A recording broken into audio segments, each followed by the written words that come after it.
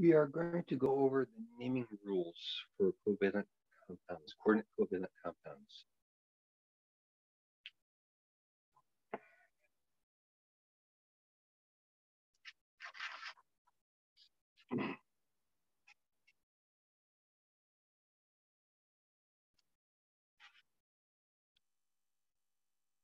So we start off with the traditional rule that the positive ion, the cation, is named for the anion.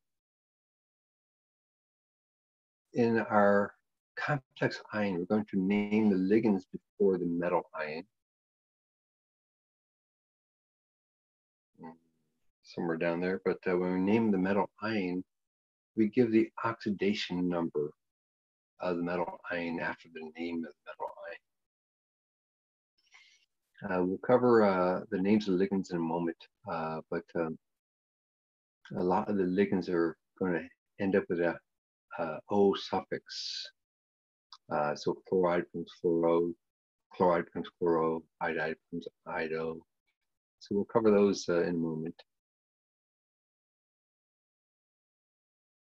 We have a couple special names for our neutral compounds, like water is aqua, ammonia is amine,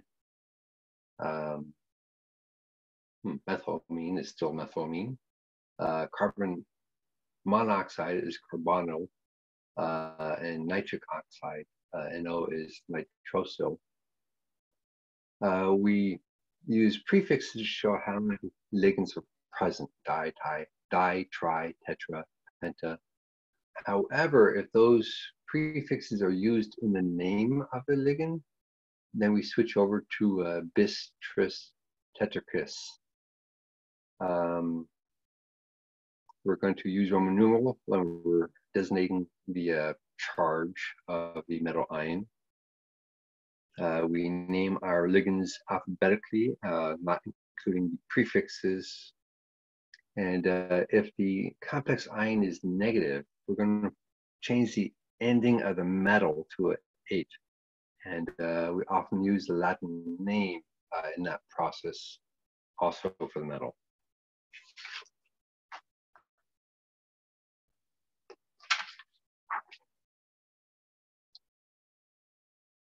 So looking at ligands, our bromide becomes bromo, carbonate becomes carbonato, chloride becomes chloro, cyanide becomes cyano, and then cyanide can attach on, has 2 different donor atoms, carbon or nitrogen. Carbon is the typical one, so that's cyano. If it flips around where nitrogen becomes a donor atom, it becomes isocyano. Fluoride is fluoro.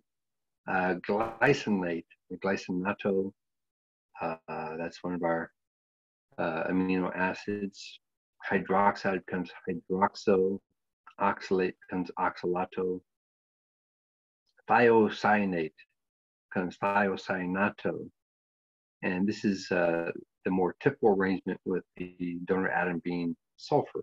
And if nitrogen becomes the donor atom, then it becomes isothiocyanato.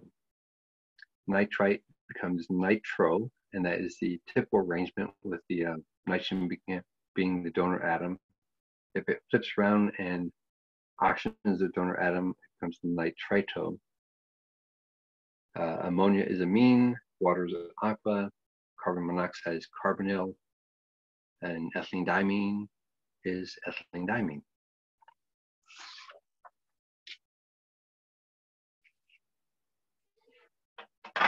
So let's go through some of these, both directions, from formula to name, from name to formula.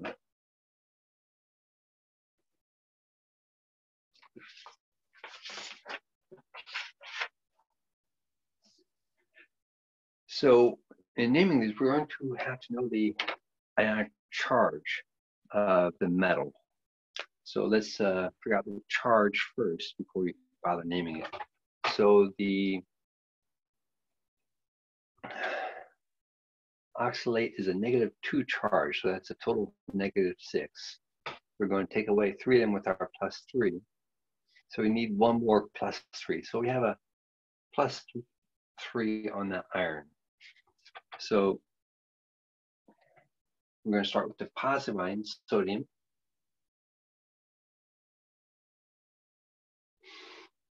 Then we start with our ligands first. So we have 3 of them. So it's a trioxalato.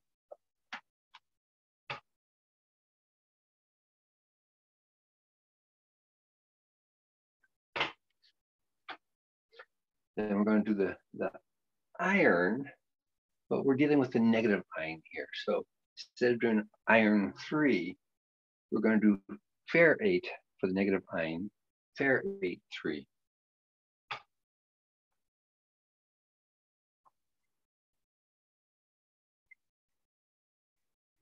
So sodium trioxalato ferrate 3. So the next one down, let's figure out its charge. The ammonia is neutral. So we have a 2 negative, so we need a 2 positive for our cobalt. So we have 6 ammonia, so that's a hexa for 6, amine for ammonia. So we have our hexaamine.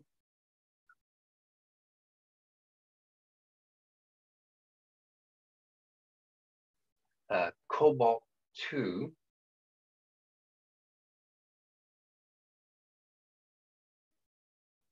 Chloride. And you see, we don't say how many sodiums we have or how many chlorides we have. We don't specify number of counter ions. We can figure that out from the charges that are present in the metal and the ligands.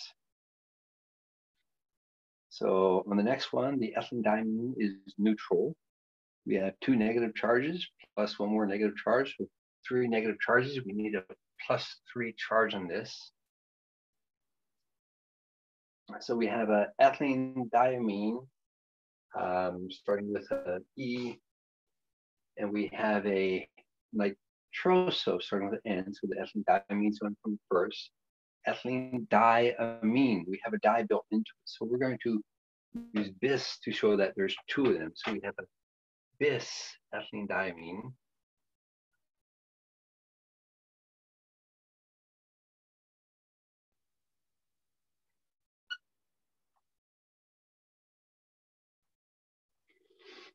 We have 2 nitrosos, so that's the dinitroso.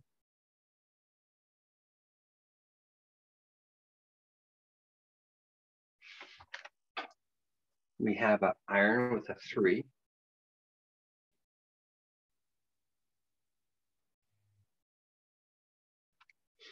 And then a chloride as a counter ion.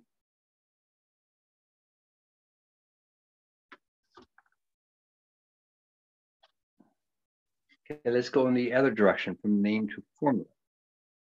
So sodium is our cation here. We don't know how many yet.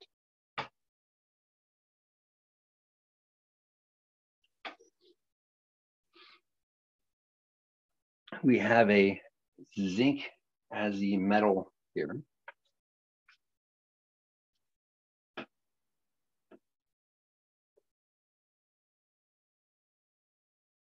We have 4 hydroxides.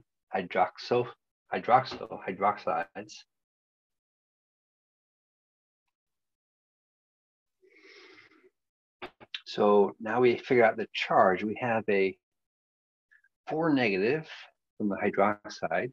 We're not given the a charge on the zinc, and we don't need to because we know that zinc is always a +2. So we have a 4 negative +2. We need another +2, so we need a subscript 2 on that sodium.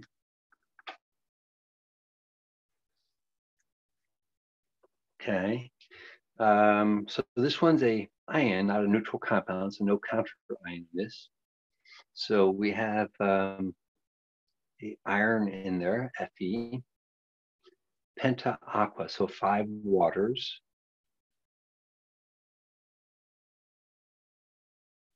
Hydroxo, so we have a hydroxide. Now we just have to figure out the charge on this. So the iron's a +3, water's neutral. We have 1 negative 1, canceling off one of the positive charges. So we have a 2 positive charge left on that.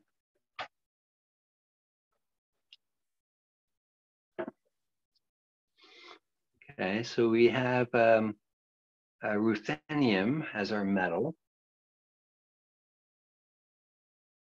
We have 3 waters.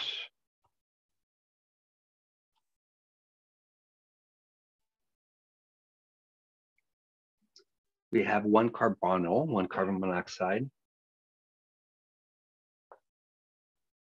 And we have a sulfate.